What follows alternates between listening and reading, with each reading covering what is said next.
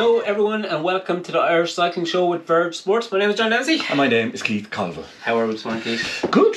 Yeah, good. Actually, surprisingly. Well, surprisingly. I still have a cough that seems like I'm smoking 20 Major from 1972. But we're actually doing okay because I didn't race this weekend. You didn't, I know, and the racing scene was much the poorer for it. It was. Yeah, it really was. Anyhow, speaking of racing and in pro news, the Irish Cycling Professional year got off to a great start with Sam Bennett winning the first stage of the Vuelta a San Juan in Argentina. He said he was going to win this year, and first race, first win. Well done. Yeah. Feet up now for the rest of the season. Absolutely, Sam. Do a bit of mountain biking at home. Yeah. But I think John was saying earlier there was some sketchy racing and fans, and it looked really You wouldn't dodgy. see a run in like it in the Corkman, like dodgy.com, like, you know, anyhow, people standing in the middle of the road. Anyhow, see with Sam. Well done, Sam. Fair play. Many more now, please. Yes, fair play, Sam. And also, our female women were racing the track in Portugal. They were racing the track in Portugal and got some good results. Orla Walsh, the 500 metre TT got bronze, which is quite class because that's all power. Lara Gillespie fourth in the Omnium, and a sharp top 5 in the scratch race. Okay. So class from all of them. Well done. And also our females, Mia Griffin started her World Tour career down the Tour Down Under in Australia. Had a very good finish in it, rode really well. She did. Every photograph she's smiling in it, so obviously she's having a laugh. She's not trying hard enough. Come on, Mia, pull a finger out. God almighty. But yeah, great start for us. Fantastic. Yeah, and I hear there was a big junket gone on at the weekend as well. Yeah, a jolly. A jolly to the sun. There's some people who just always do it, and there always happens to be Paul Burchill. Paul Burchill, Barry Monaghan. I heard they just wanted a sun holiday and it coincided with the World Cup cyclocross race. Nothing got to do with supporting riders. Blowing money left, right and centre, like, you know. Benidorm for cyclocross. Anyhow, it was wonderful. It was. We had great results from our under 23. Dean Harvey, our new national champion, was 19th. Yeah. Which was very good. Which is absolutely class. Also in the juniors, Joseph Mullen had a nasty crash. Your favourite? Yeah, a little bit of bad luck, and I wouldn't like to come down that track because it was so. It wasn't bouncy and soft like our courses. No. It was ouchy and scrapey. Ouchy. So Joseph was 30th and Travis Hartness was not far behind, 37th. Yeah, Anya Doherty, again, doing what Anya does, she's class. She was 19th, which I think is a very good result. Absolutely. You know. 19th, and Hannah McClory, second in the national championships last week, was 23rd in the junior race. So great to see our juniors and under 23s getting that exposure to and being on World Cup media and people posting about them and all those sort of things. It's fantastic. Yeah, well done to you all, and I hope, Paul, you didn't get too sunburned. A couple of weeks ago we ran a competition, and last week we forgot to do it because, you know, we had the national championships going on with lots of stuff. So we had 5 winners, not of 5 items each as you implied. No, so they get one item they get a Verge couple of gear. items. We'll see. Yeah. Yes. Anyhow, and the winners were Michael Collins, Michelle Whelan, Damien Dono. This is a YouTube name now. Yeah. Family Martin, which is also a YouTube name, I hope, or it's a very weird first name. And James Maddock. So you're the 5 winners. We'll be in touch, and you'll get a goodie bag of different stuff, bits and bobs. That, so well done to you all. Thanks for liking and subscribing as well, all those people. And anyone else that's watching that hasn't liked or subscribed, do it. Go on. Thanks very much. Up north, our friends from East Antrim Cycling Club hosted the Ride for Raymond, a fundraiser for the air ambulance service up there. Poor Raymond Beers was involved in an accident in 2021, and the air ambulance swooped to the rescue for him, and the members wanted to say thanks in Raymond, so they held a fundraiser up there. So all racing was, all the proceeds were donated to it. There was a raffle held as well. We were delighted to donate a Verge jacket for it, and Adrian Coates was the lucky man who won it. Won that, yeah. So, great day's racing. A lot of familiar names, a lot of familiar clubs, and under 10 girls, we had Aoife Campbell from Square Wheels and her compatriot, is that what would you say? We'll go with it like that. From Square Wheels, and under 10 boys was Jack Began. Well done, Jack. Yeah. In the under 12 girls, Ava Baker from Breffni Wheelers broke the Square Wheelers' dominance by getting the win from Sky Spence. And in the under 12 boys, back to Square Wheelers, and Ewan Campbell got the win from Keelan Doherty of Foyle and Sean Hervin of Kinning Cycles. Yes, the Herron family coming up again then. Now with the under 14s, and of course Emer rocking home ahead of Aoife Craig of VC Glendale and Poppy Hamilton of TC Racing. Yeah, Dara Murphy from Australia got the win. Under 14 boys from Corin McCourt and Niall McHale from Square Wheelers again. Would he be a Connor younger brother? He could well be a Connor younger brother. That's a guess. We'll go with it, yes. Anyway, under 16 girls. She showed off her national jersey for the first time. So we had Aaliyah Rafferty ahead of Rhiannon Dolan and Cara Suckling. That was the 1, 2, 3 there. Yeah, absolutely. And under 16 boys, Elliot McKeegan got the win from Carl Rocket. What an excellent surname, Rocket. Best name so far. I thought the McCools were good. Rocket. Brilliant. I absolutely love that. She's the great race. Names up north, don't they? Like, you know? Things don't change. Stephanie Roach is winning again. And she did, yeah. She took the elite women ahead of Wendy McKeegan. Yeah, and in the Lee Harvey got the win in the elite men, from which I thought was a misprint of Conor Murphy in second place, our under 16 national champion. Yeah. But he obviously rode the elite race and finished second ahead of Curtis McGee. So well done. So yeah, all good. Great race and some great picks of lads getting a lot of air. Yeah. Which is good. Lunatics. So yeah. And a bit of a bizarre one at the start as well. People with bikes on their shoulders and don't really understand what's happening. Don't really understand it because there's 3 under 14 girls carrying a tiny bike. Yeah. I'm kind of going, But anyway, they're all smiling, so... That's the main thing. Well done to you all. Lots of money raised there, so well done for a great cause. Fair play to everyone that, all the businesses that donated products and everyone that bought tickets, etc., etc. Well done to the Northern Ireland cyclocross community. Down south, as Keith likes to say, we had the final round of the Munster Cyclo-Cross League, hosted by our friends in Dungarvan Cycling Club. There was. It was a great running race. It was a running race, yeah. Actually, it was okay. It was a tough course to walk around and watch all these guys suffering. Yeah. It was a pleasure to do, I must admit.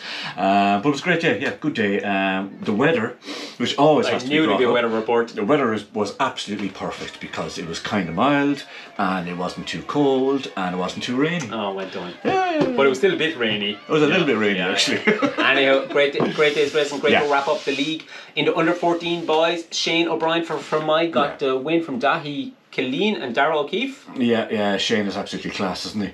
Another one who's absolutely class is Katie Turner. She came down and rocked it from Orwell, and she finished ahead of Orla Mulhorn from Pandle Carrick Wheelers and Isabel Gaffney from Dungarvan CC. Yes, under 16 girls, Kate Murphy from Slieve Lucra got the win from local girl Amy Flavin in second, and another local girl, Sarah Gaffney, in third place. Yep, and I can never tell the two of them apart. And even if I'm asking, I still can't seem to do it. But on to the under 16 boys, we had David Gaffney, again, winning ahead of Hugh Mulhorn from Pandle Carrick Wheelers and Fionn Killeen. Kilcullen, isn't he? Kilcullen. Yeah. I was asking about the Killeen family. It turns out there's 84 children. So I was getting confused. They're in all the races, and I actually asked, how many children are in this family? 5 is the answer. God love the parents, they'll be broke. They will, and they're lovely actually, because we were kind of chatting to them, but their names are coming up. There's more and more of them coming. The B race, there was a good field in the B race actually. I maybe should have entered that one.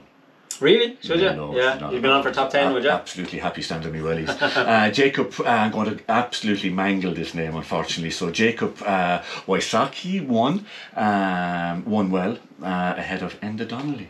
Well done to the two Buckley. In the senior women race, Grace Young continued her great season. She got the win from Darren Killeen. Darren Killeen, even another Killeen, and Sally Drennan in third place from Middleton. Yeah, congratulations to all of them. That was pretty much a class race. Now then on to the big hitters. And it was a good race. It was a really good race. You were in the mix. I was in the mix at the back. I was in the mix for getting lapped very early. It was an absolute belter. From where I was sitting, i.e. at the back of the field, I was able to watch lots of the racing. Ty Killeen took off like a rocket. Went off like an absolute bat out of hell. He can run really quick. He's got great bike skills, and he's got power. He may not have. That's an awful thing to say. A cop on to realise that it's 5 laps rather than 2 laps. No, he's right. Go full gas till you blow your lights. Only way to race. That's something I did. So himself and Richie, the Richie of the Barrys, both took off like lunatics. Yeah, but Tyke had a nice gap on Richie Barry and Richie Mays. Yeah. And then blew his lights a little bit. But Richie Mays turned in a fantastic lap, but 3 or 4 laps in. He went from 30 seconds down to 20 seconds in the lead. Held on to the finish. He bet Richie Barry into second place, and Tyke was in third place. Great to see a young junior rider up there mixing it with the older boys. Yeah, we're kind of slagging, but he's class. Yeah, no, it's really good. It's great to see these young lads coming through. Yeah. Joseph Dunworth was the third kind of senior rider from Limerick. Tig was the first junior rider. William O'Connor was in second place in the junior race, and Ryan McCarthy was in third place in the juniors. A tough race. The M40 saw John Phelan. And the M50 saw the bowl Trevor Woods. And then, because Paul was off sunning himself, the M60. Yeah, Micheál Corkery. Now, the M60s are class riders, they're top class individuals, they're real elite riders. Micheál was, I have some footage winner. of Micheál actually catching John and passing me. and passing him. So I'll take back everything I say about the M60s checking into our life. They are quality athletes, well done, Micheál. Absolutely top notch. And that then brings us on to the actual winners of the Munster League. Yeah, so that was the final round of the league. So lots of maths to break out after the finish. There was, I think I was anyone. So the winners were in the under 14, Katie Turner from Orwell got the win, and in under 14 boys, Shane O'Brien from Fermoy was the winner. Well deserved for both of them. Under 16 girls, you had Kate Murphy, again class season from her, and David Gaffney got it in the boys. So no surprises there. No, William O'Connor won a very competitive junior category. Great to see a good crop of junior riders there, and he got the win. Yeah. Then of course no surprises that Grace Young won the women. Yeah. And then there was a little bit of to and fro with regards to the men, wasn't there? There was a couple of legal councils senior councils brought in to determine the men's senior race. Turned out Richie Barry had the exact same points, so it was a bit of a tiebreaker. I suggested the two of them go out and do one more lap, but that was rejected.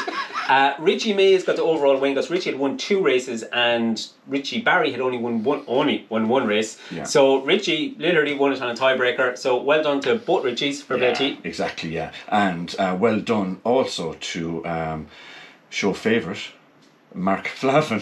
My brain just went blank there all of a sudden. No surprises there. Yeah, Mark Flavin, who was healed and everything is good and had a great season actually. Yeah, well, now this is a bit controversial. Like Mark Flavin is out of commission at the moment. He's injured, but he has 4 wins in the bag already in 2 second places. Mark Pinfield, if he showed up yesterday and won the race, would have had exact same results in Mark, same wins, same seconds.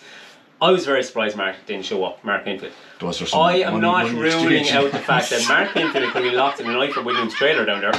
I'm not saying Mark Flavin locked him in the trailer, and also not saying he didn't lock him in the trailer. So Mark Flavin turned out to be the winner. So I hope Mark Pinfield is free and enjoying his liberty. Yeah. So anyhow, but well done to Mark. He got the win in the league there. Yeah. Trevor Woods was the winner of the M50 category. As I say, for the elite M60 category, Micheál Corkery. Micheál Corkery deserved the win there as well because when you take holidays and miss races, you can't. That's and fair play to Micheál. Micheál not only designed and made the trophies for the league, lovely wooden structures. Yeah, so Micheál actually made all those for. Fair play to Micheál. We're very much appreciative of that. Yeah, that's class. So that's the Cyclo Cross League done in Munster. It's actually gone by very, very, very quickly. I think we've been very lucky to witness some amazing racing. I think it has been an incredible season. Yeah, it's been a very good season. It's been nice. Young riders have come up through. Yeah. The likes of Sam Bulger winning races. Great to see. Not the normal winning. Liam O'Brien obviously has dominated as well when he's showing up. It's great. But it's been enjoyable. And you got 2 top 10s. And I got 2 top 10s. Yes. Story. And was there no trophy for you yesterday? No.